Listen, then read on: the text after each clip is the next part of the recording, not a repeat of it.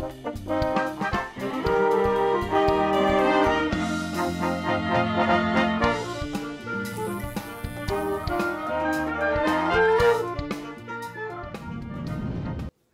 everybody, welcome back to episode 7 of Joey's Java Talk, which happens to be our final episode of the series. I'm sitting down today to talk about how we choose and ultimately market our season here at the Fulton. I'm joined by executive artistic producer Marc Robin, marketing director Eric Pugh, and the creative, design, and art directors from Kinectiv, which is a full-service marketing agency that focuses on identity and experience design. Marc and Eric sit down, usually in about January or February, and they start talking about a season, from our main stage to the Groff series to the Eichmann Family series that we do for the kids. Each of these series has their own brand and look, and we work closely with Kinectiv on all things marketing, from our posters to the logos to the billboards you see, email blasts, social media, and any sort of preview videos you see that gives the Fulton its brand and identity. Kinectiv they're awesome. I love watching them work. I love the ultimate finished look of what they do, and I like to use the word cool. They're just a cool company, and they really do give our theater its identity and brand. So I wanted to sit down and talk to them a little bit more about their process with Eric and Marc, and how things end up looking the way they do for the Fulton each season. So sit back and enjoy today's final interview. Hello, everybody, and welcome to episode 7 of Joey's Java Talk, where today I am joined by executive artistic producer Marc Robin, marketing director Eric Pugh, and guys from Kinectiv. We have Josh Hamer, who's the art director, and Zach Blank, the design director. We're going to talk a little bit today about how we choose a season, and you guys end up creating the beautiful artwork that goes along with it. So I want to kick off with asking a little bit about Kinectiv, if you can talk a little bit about your services and what you guys do here in the Lancaster area. Yeah, so we're a marketing agency. So we have a heavy focus in branding, identity design, social media management, content creation, video photography, and we do website design and development. So we look at it as all those pieces together we use as marketing tools to help businesses and organizations, get their message out there and connect with their audiences appropriately. So we've been together for about 6 years. 2014 is when this iteration of Kinectiv started. Eric is greatly responsible for where we are as a company right now, because in 2015, after we had only been an agency for a few months, he met with us and actually gave us a chance and said, hey, I want to give you guys an opportunity to possibly work with the Fulton. So ever since then, we've had this long, standing relationship, and we've just grown closer and closer. And over the years, we've, just had a great relationship that's just grown stronger. And, we've learned from each other, and we've grown together, and, it's just been a lot of fun and just an opportunity that is just, priceless. So, yeah. I say a lot of times that we consume things with our eyes first. We see a look of something, and I think your company does not just for us, but for the other things that you do around town. It's a great thing, because that, for me, that's how I respond to things, through photographs or videos. And I just think your look, your style, and what you guys create is just really cool and smooth, and it's exciting to see what you guys do. Marc and Eric, can you talk a little bit about when you guys are picking the season, when you start doing it, and the differences between the main stage choices and the Groff series to the to the family shows? Sure. It's different. Each season is different and each timeline is different. But I actually am already looking at the titles for the 22-23 season main stage. And I usually go to main stage first because that's obviously where the bulk of our subscribers are. And the parameters that I use to choose the main stage are very different than the parameters I use to choose the Groff series. and once I sort of have a basic idea, you know, I then take it to Eric, because Eric isn't just the marketing director for the Fulton. He's also one of my closest collaborators in picking the art, along with you, Joey Abramowitz, as you know, and other members of our staff that I feel I need to get their opinions to know, hey, is this a good choice? Is this a bad choice? What do we think? Will people come? Will this excite people? But in reality, you know, because of the way we have to get rights, as you know, because you did this as part of your show, as part of the series, you know, you have to get them pretty far in advance to make sure you can actually get the ability to do the show. For the main stage, it's usually 2 years out. For the Groff series, it's about a year out, because I kind of want to wait to see what the hottest new thing in New York is, to see if there's a possibility for us to get in on our stage as soon as possible. Because the Groff series, the parameters for the Groff series are more in line with what a non-for-profit theater was meant to be. Choosing plays that your audiences will be forced to talk about and not always entertained by. These are the plays that you want them to go home and not have the play leave them, and have more than the conversation about whether, you know, how did they fly her in on an umbrella, you know. No offense to Mary Poppins, because there's value in that. But the Groff series really is about engaging our collective community in a subject matter first. Whereas the Groff series is engaging them in an experience, a total experience. Whether that experience is Miss Saigon, which is certainly not an HR Puffin stuff title, you know, or whether it is, you know, Shrek. You know, there's reasons that we're bringing people in. So I look to see what our audiences are responding to, what do they like, and then what is to bring everybody on the call, you know, what is our branding? You know, what is the Fulton brand now? What is it the Kinectiv and Eric and company are working on, so that our audiences, when they see that visual that you talked about, Joey, respond and go, oh, that's what the Fulton is. That's what I expect them to be. And over the last 3 years, especially, our brand in this market is to be the Broadway house, is to be the big spectacular, or the in our way, the absolute best we can be, so that instead of have to go to another city like New York to spend, you know, $300 a ticket to see Kinky Boots, come here and know that you will see as good of a production, especially on our main stage, with the production values, cast, the professionalism, and, you know, everything that goes along with that. And then upstairs, to see something that will hopefully challenge you and make you go home and wonder. So that's a quick version of what's really a much bigger process. But as I mentioned earlier, I go to Eric almost immediately every time I have a thought. First of all, what most people don't know is that Eric is more than just a marketing person. He is a musical theater genius. Without question, his knowledge of this industry is I've been in it my whole life, and I think he knows more than I do. So I trust him implicitly. And if I say, hey, what do you think about this title? And if he does that thing with his nose that he does first, which is I don't really like it, but I'm going to be kind as I tell you I don't like it. Or I see that flash in his eyes, which is, yes, I can sell that. Yeah. Because as much as people don't want to think about it, the theater is still a business. We still have to be able to keep our lights on, and, you know, I have to pay Joey's exorbitant salary.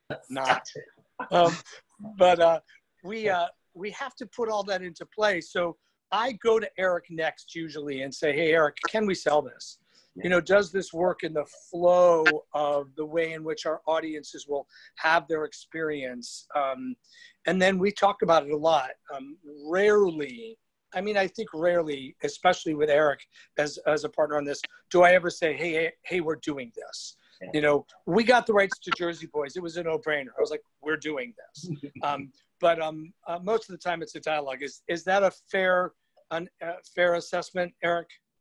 Yeah, I think definitely a fair assessment. I think from a marketing standpoint, one of the things, besides being a fan, I do sometimes, Marc, will tell me, make sure you take your fanness or whatever you want to say out of this equation and put your marketing hat on.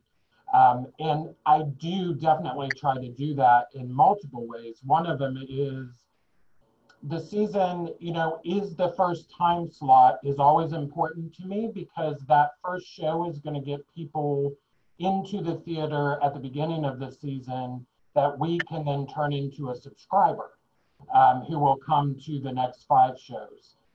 It's important to have shows like Jersey Boys, who has a mass appeal to get people into the door for the first time, or for the first time in 2 or 3 years. And then it's important to look at the subscription, the series as a whole. Are there too many shows that are alike, versus too many shows that are completely different and we look schizophrenic? But Marc never comes to me with those type of seasons, so it's pretty easy. My biggest thing is that first show really going to set the tone? Because it really does set the tone for the season. We do have our holiday productions, which are huge for bringing people in for the first time, or as a tradition for a family. And then, we want to make sure that there's more for them to come back to.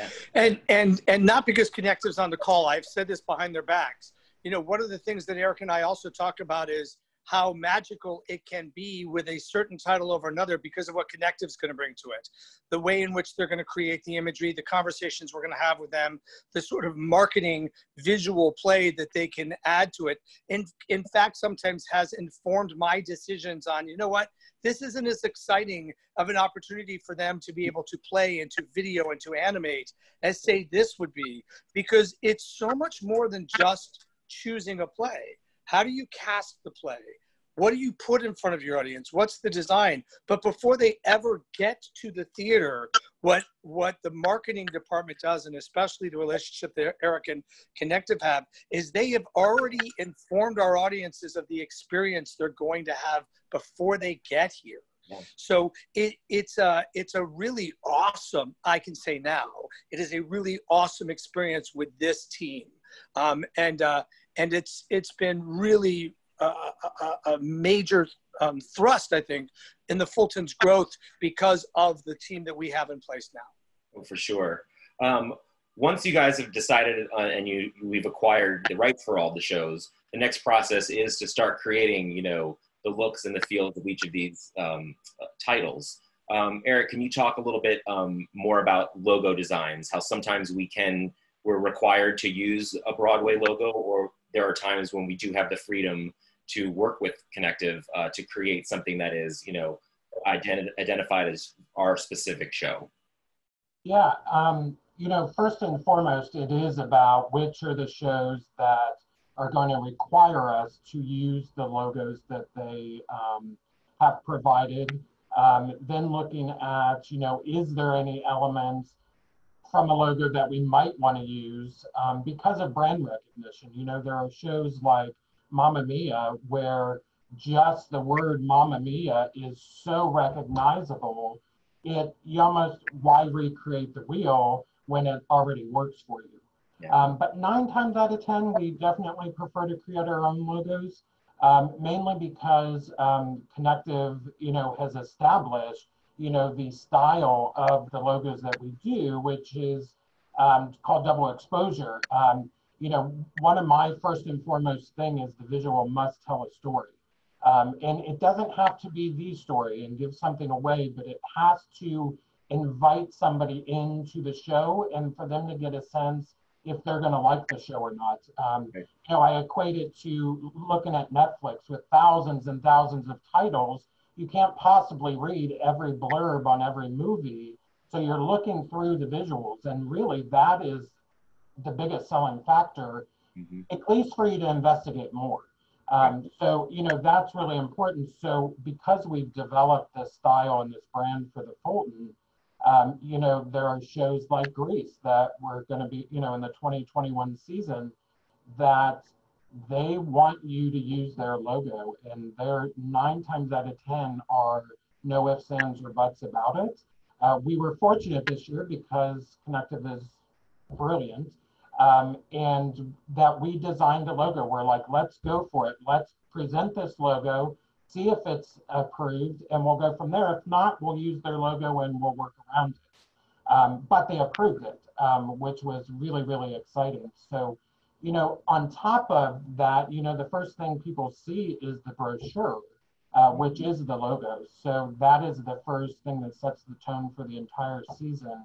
And then that image, which Kinectiv can talk about later, is used in multiple ways, from our social media to our print advertising to billboards. So these images have to look great in so many different mediums. So that is probably, I would say, the season and the design of the season in the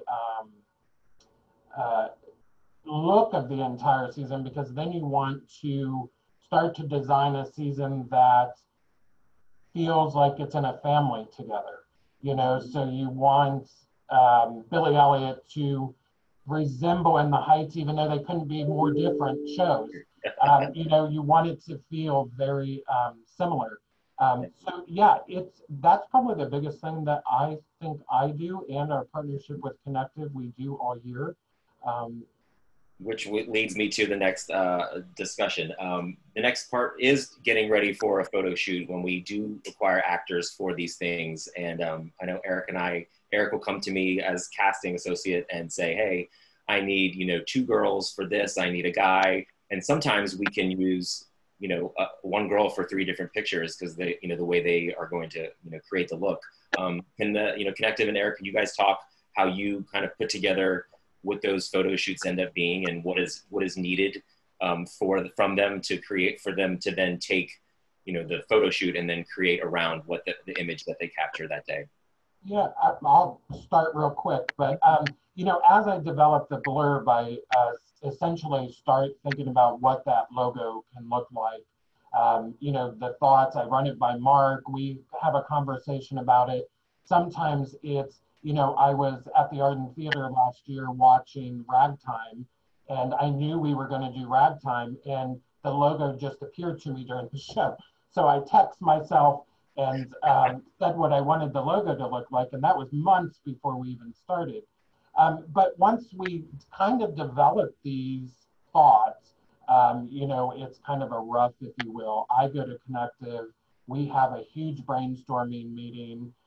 We first talk about, and maybe I shouldn't hog all this and let you guys talk about it, but we talk about what can be done with those designs, what can't be done, and then we start thinking about the look of the season. I'll let Josh or Zach kind of take it from there. Yeah, I mean, I think you touched on kind of one of the most important things when it comes to the initiation of that process, and that is that, you know, from the get-go, there's a collaboration that's happening, because you know, you bring such a depth of knowledge and understanding of kind of what those shows are, especially to the audiences that care about them. And, you know, as a marketing team, we strive to the best of our ability to really understand the audiences that we're talking to. But at the end of the day, our specialty and our expertise is in our craft. And so when we have that collaboration where there's an intimate understanding of what this show needs to speak to people, and then also from our side of the table, we kind of try to look at those things analytically with the approach of how is that going to translate to the materials that we're building. That often breeds a really great conversation well before we even get to that first photo shoot, so that when we actually are in those shoots, we already have a vision for exactly how everything's going to be used that we're shooting, and we have an agreed upon concept. And so when we bring in the actors, we bring in the talent, we're lighting them the way that we anticipate them being kind of composited into that final image, and we're kind of all working together towards an ideal finished product, even though no one's ever seen it before, you know. Hey, Joey. Go ahead. Joey, something that you might not know is that, you know, how we sit down as a team at the beginning of a season and talk about, hey, this is what's happening, you know, and this is what we want to accomplish this year. For the last 2 years, which has been really awesome, Eric and I have actually sat down with the entire Kinectiv team at the beginning, and by the beginning, I mean like last April, for the following season, to say, hey, you guys, now that we've announced it and we know what the shows are, and we go through all 14 kid shows, Groff series, and the main stage, show by show, and we talk about, you know, what are we hoping to do as an artistic spin? How are we going to do this differently? Because obviously we're trying really hard to be unique, so we're not just cookie cuttering anything that's been done before. So that Kinectiv is actually involved in the artistic process of the decision of what the overall sort of look and feel will be months in advance before it ever gets to the photo shoot date. And then the photo shoot, go ahead. And then, you know, what we'll do is have that conversation with Kinectiv. How many bodies do we actually need? You know, for instance, I'll bring Grease back up. You know, we knew we needed a Danny and Sandy type, but you know, sometimes they know that they can find an image or create an image that we don't have to necessarily have at the photo shoot. But, you know, and then we start looking at, can you superimpose, you know, Burger Palace Boys on the jacket versus actually having a jacket that says that on it and whatnot. And then we cut, you know, of course I come to you, we do the casting, we look for that stuff. I go to Caitlin Walsko, who is our amazing props person who can find anything anywhere. And she, so, you know, she'll provide props. We look at spaces throughout the theater. Where can we go? You know, this year we got to use our brand new Chamber Studios space, which was perfect for it. So, yeah, there's a lot. And then I work with Beth Dunkelberger, who works in our costume shop a lot. She kind of serves as the costume designer. It's almost like doing a show because we have to do fittings. We have to, you know, measurements, all that stuff, finding the right look for these people, then doing the photos, and then the magic happens, you know, the Disney magic, if you will, happens after that. It really is magic because I wasn't able to be at this year's because Mark and I were actually in New York casting that week. But last season when I got to attend the shoot and kind of watch you guys work, it was fascinating to me because, you know, I consider myself a pretty creative person, but there were times where, you know, an actor was just sitting on like a folding chair and I was like, is this really going to work? Like, how are they going to do this? And then, you know, I reference, you know, the Wendy in the window for Peter Pan. There wasn't much to that photo shoot. It was really much, you know, with her sitting on a chair looking off into, you know, the distance. And what happened from the time that photo shoot ended to what ended up as the image and poster for that play was beautiful. And your work is just... Yeah, that particular image may be one of the most spectacular visuals for a show I've ever seen. Yeah. Talk about capturing the magic, the grandeur, the feel, the time period, the fantasy. It is a stunning piece of art. Yeah, for sure. And that kind of doesn't happen unless all the pieces that we've been talking about are in place to begin with. You know, there's a lot of intentionality. There's a lot of really, really great thought that's put into it by all parties. And I think that's, you have to have that level of intentionality to expect a great product at the end of the day. So I think that's one of the things I appreciate most about kind of the process that we've developed as a team collectively, is just the willingness to really take the time to think critically, to be creative, to allow the space for those wild ideas to, you know, to come to life. So, and then a little bit, you guys can talk a little bit more, the differences between what you create for, you know, specifically for, you know, email blasts or social media posts or how you then also use, you know, video preview stuff. Is a lot of that different, or is it pretty much you kind of create an image and use it how it's needed? Yeah, I think, Josh, I'll let you jump in too, but I mean, really from the get-go, we like to let the artwork be the piece that kind of inspires everything else. So that's where we start, you know, because well before we get into the specific pieces that we need to use to market the show, you know, whether that be an e-blast or whether we're doing a billboard, you know, we know that the title is confirmed and we know that we have to sell that. So to begin, we want to capture the essence of what the audience is going to experience, sort of what Marc touched on earlier. you know, making sure that the experience they're going to see in the environments where they're being marketed to is consistent with what they're going to find and what they're going to experience when they're actually sitting in those seats watching the show unfold in front of them. So once we kind of establish that show artwork, which, you know, we do design intentionally for a lot of different shapes, and we know that it's going to end up being a pretty versatile piece. So we are thinking about it from that standpoint, but really we start with that piece. And once we kind of get that established, then we'll start diving into how does this get disseminated across all these other platforms. Josh, I don't know if you want to talk more about kind of that process of how we take it that step further. Yeah, so when we first started 2015, 2016, we did things a lot different than we do now. And over the years, we've gotten smart. Like at the very outset of designing something, we talk about, okay, what's the canvas and what all needs to be here, and what is spacing if this needs to transform into a, you know, widescreen billboard compared to a really tall poster or, you know, Google ad or anything like that. So we've gotten really good at like knowing ahead of time, okay, here's all the things that are probably going to be done throughout the next 12 months. And so we intentionally design our setup to meet all those needs. And so like, if you were to look at our art files, there's guides that are like, here's poster view, here's, you know, widescreen format view, you know, here's an ad view, here's square view.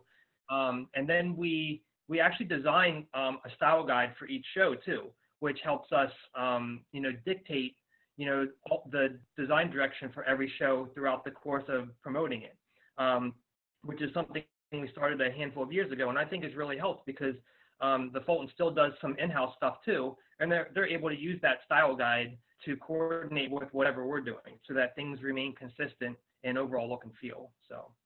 Yeah, and I think one of the greatest things that we evolved over the first season into the second season or whatever is creating that logo with video in mind. You know, it's almost, that world is created so as if a camera could move through it, and we could use different things, because after that first season of working together, we realized how important one, video was to me, and, you know, for the industry, you know, to market theater production. So, you know, now we do title reveals, which are interactive and dynamic versus just having a title flash on the screen and being done. So that's really fantastic because it's all about engaging from the first moment all the way through they leave the theater at the end of the show that they just saw. And, you know, so part of that journey is the visual recognition and the ride they take, if you will, with, you know, some of our videos and different stuff like that. So. It just reminded me, the last summer while we were doing Mamma Mia, I was a cast member, and my partner and I had the entire cast over for the Tonys that night. And it was everyone, I mean, we had at least 35 people packed in my living room watching television. And on the commercial, one of the commercial breaks was this season preview for this past season, which was the one with Tinkerbell flying through the theater and then ended up with Marc on stage.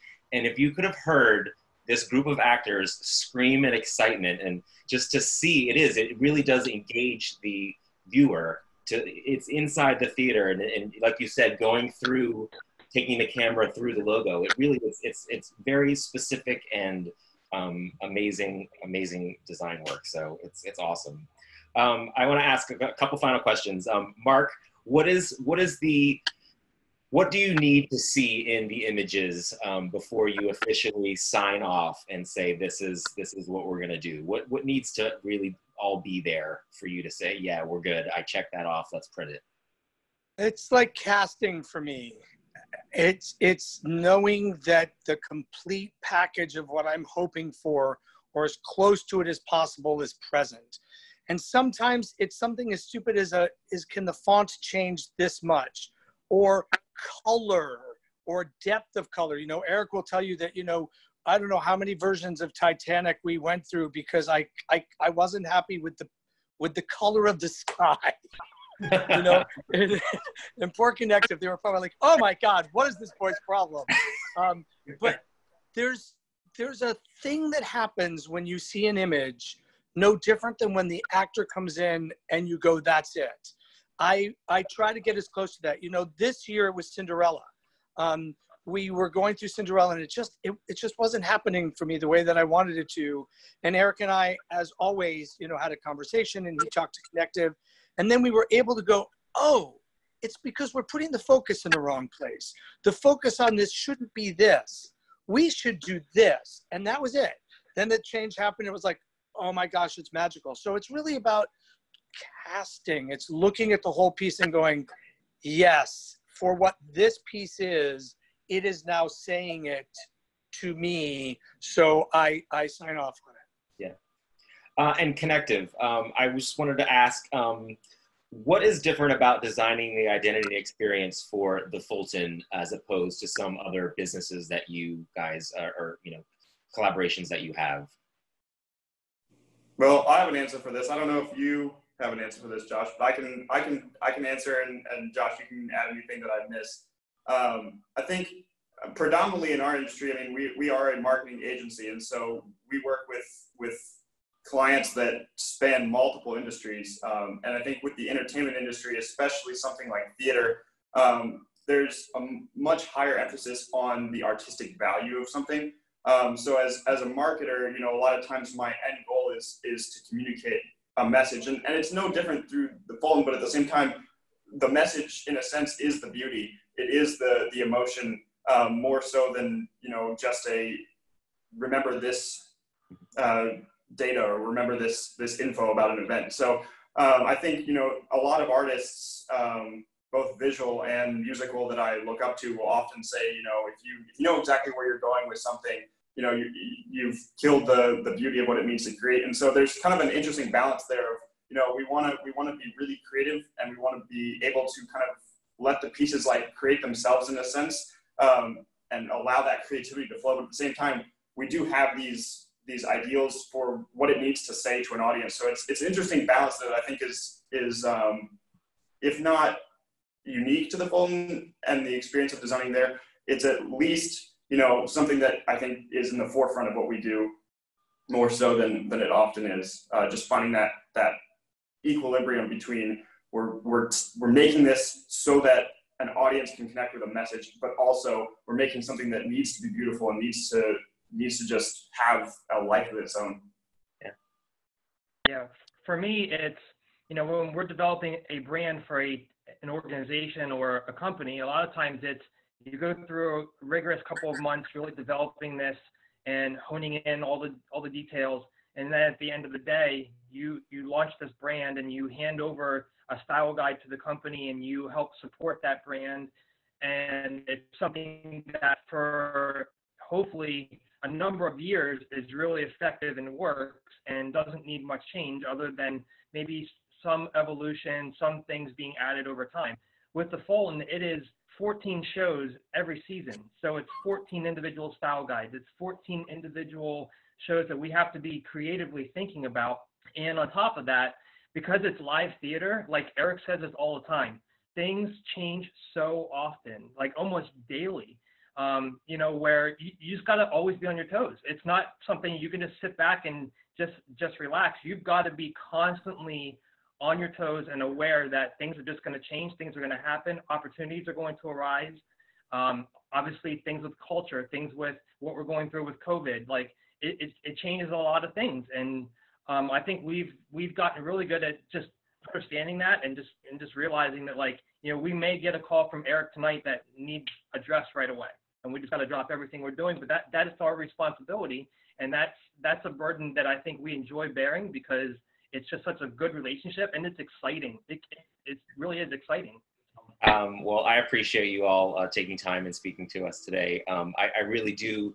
I remember, this was before I even worked here. I was just an actor who lived, in Philadelphia. And I remember seeing a preview video. I don't even think it was one that you guys had done. It was maybe before the collaboration started. But I just said, this is something I think the Fulton really could use, is a look and video and really do preview things and all that stuff. And it's been so exciting to watch this happen over the past few years, and now to be able to be a part of it with you all and to watch your artistry and your dedication to our organization. And it's awesome because we're never going to do the same thing twice. And I love that about the collaboration, that we're always aiming to do better and to lead the way in what this can all be as, identity design and all the things that you guys bring to the table. So I thank you for being part of the last, maybe not the last, but the end of this 7-part series of this little show that we came up with in the last few weeks. So take care of yourselves. And like I said, thank you again for taking time. Thank you, Joey. You're a rock star. Thank you for doing this. All right, guys. So that concludes today's episode. I want to say thank you to Mark and Eric and the team at Kinectiv for joining us and discussing how we market a season for the Fulton. Today was the final episode of the series, for now. I'm going to take a little rest, maybe revisit the series in the fall and continue to have conversations with different departments that we didn't get to visit with in this 7-week series. But we're going to take July off. We have a pretty big month at the theater. For those of you that don't know, we're going to be doing a live telethon on July 25th that will be airing from 7 to 8 p.m. on WGAL 8, as well as streaming on our Facebook and YouTube pages. So stay tuned for more information about what's to come on July 25th. I can't finish this without saying thank you to a few people. First and foremost to Eric Pugh, who is a wonderful collaborator and helps me so much with this series. Thank you, Eric, for being a part of it, as well as Marc for letting me exercise some of my artistic energy and putting it into this series. It's been amazing. I want to say thank you to Ben McNamara and our musicians for the theme song, as well as Kinectiv for the artwork and the opening credits. And then I want to say thank you to all of you who have tuned in at 2 p.m. or at 8 p.m. or at midnight or whenever you can't sleep and you want to just hear some people talking about theater. It's been a tremendous experience to do this, and I thank you for your energy and your encouragement, as well as awesome feedback from doing this. It's awesome. I wish we were in different circumstances, but here we are, and we're trying to make the best of it, and I thank you for helping me do that. So take care of yourselves, stay healthy, wear your mask, and hopefully we can be back on stage before you know it. I thank you for tuning in, and we'll see you soon. Thanks, everybody.